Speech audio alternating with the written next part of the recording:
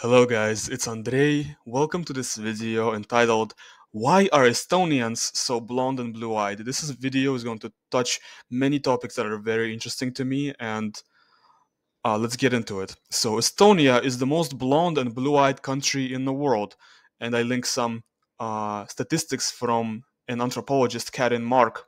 In his study, 66% of Estonians, and this is the number of subjects that were used for this statistic, have blue or gray eyes. They are beat only by Finns at 69.4%. For comparison, Russians have blue or gray eyes at a frequency of 45.1%, and Hungarians 34.2%. So it's a big difference.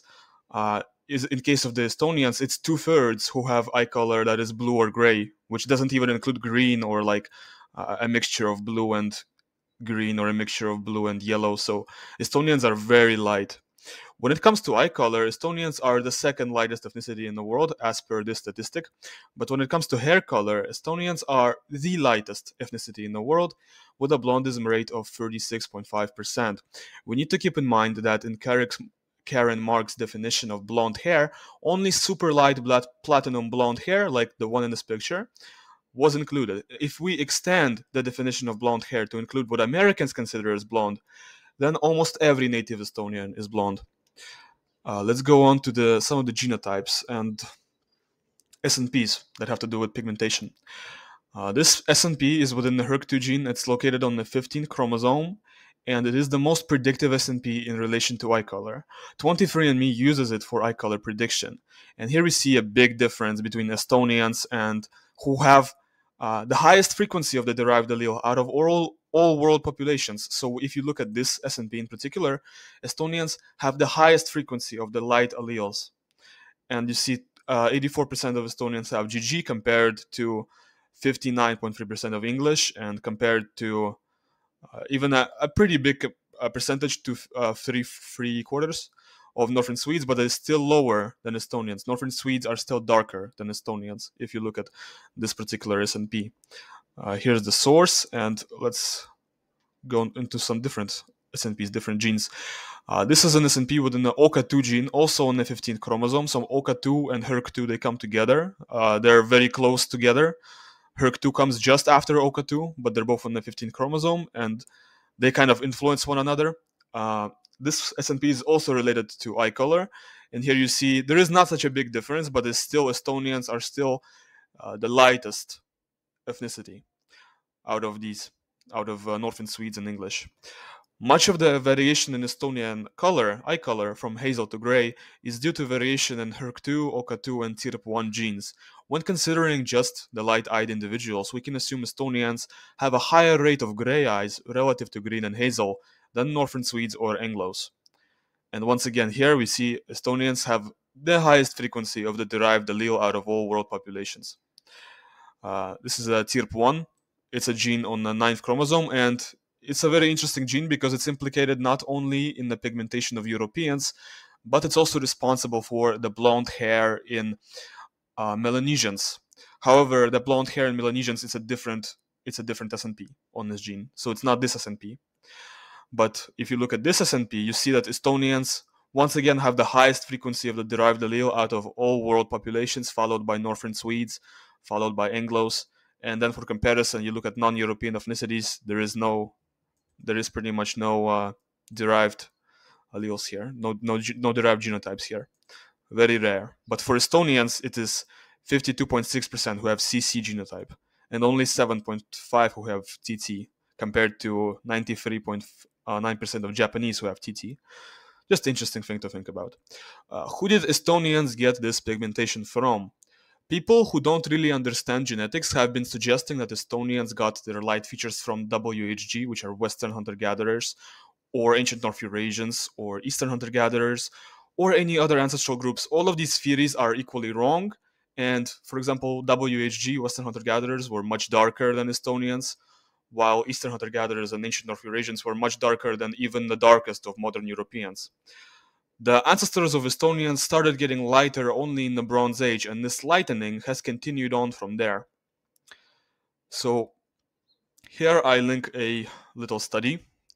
This study features a lot of things, but it also features The IHIRIS Plex predictions for eye color and hair color and skin color for multiple groups that are native to Estonians. So the first number here, it is the number of samples. So here we have 3 Western Russian hunter-gatherers, which are also known as Eastern hunter-gatherers, and 100% of them had brown eyes, 100% of them black hair, very dark people. So look at the picture on the right. This is the EHG BHG guy. It's a Tajik guy, but I think he represents this phenotype pretty well. This would be what the Eastern hunter-gatherers look like. Now, 5 people, 5 samples, Latvian hunter-gatherers, Baltic hunter-gatherers, 40% brown eyes, 20% blonde hair, and 80% dark brown and black hair. So they were maybe a little bit lighter, but still not really like Estonians whatsoever. Then 7 samples, Estonian corded wear.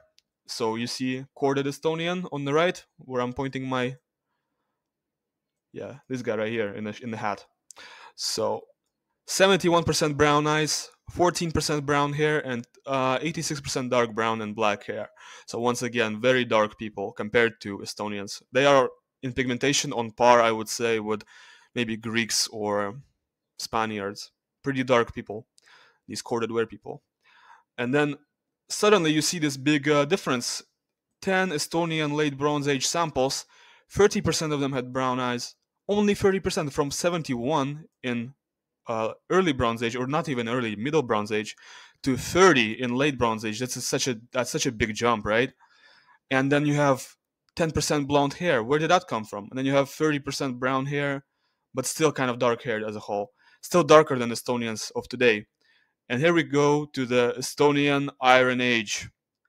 0% brown eyes, 78% blonde hair, and then some brown hair, some dark brown hair.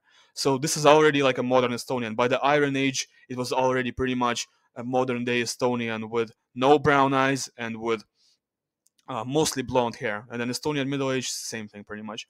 So from this we can see a clear pattern of Estonians getting lighter and lighter over time. So you go from this individual, on the right, let me zoom in. From this individual, very swarthy individual, Eastern hunter-gatherer, you go to corded individual, a little bit lighter, but still pretty swarthy. Then you go into late Bronze Age individual, which is kind of like very light. And then you go into modern Estonian, which is like super light. And that's how this evolution has been happening. Right. So the major question you might be asking yourself is, why did they get so light? Why did that happen?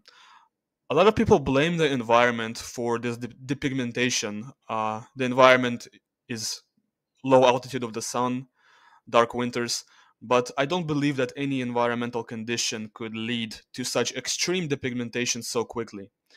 The environmental condition could explain the light pigmentation alleles that were sparsely present in Estonian ancestors, such as derived HERC2 in WHG, derived KITLG in A&E, derived SLC 45A2 in farmers, but they did not contribute in any way, in any major way, to the depigmentation of modern Estonians in the Bronze Age, right? So when we talk about the depigmentation, that really happened in the Bronze Age. You see this move from corded to late Bronze Age to modern Estonian, that all happened in the Bronze Age. Like by the Iron Age, it's already modern Estonian. So all that depigmentation happened very quickly.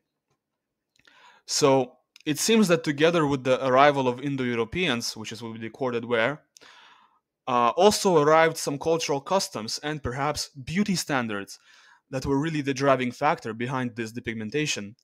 You can observe these beauty standards today in our stereotypes, and not just in stereotypes of Europeans, but every people of Indo-European descent. Yes, even in the Indian and Iranian society, pale features are idealized.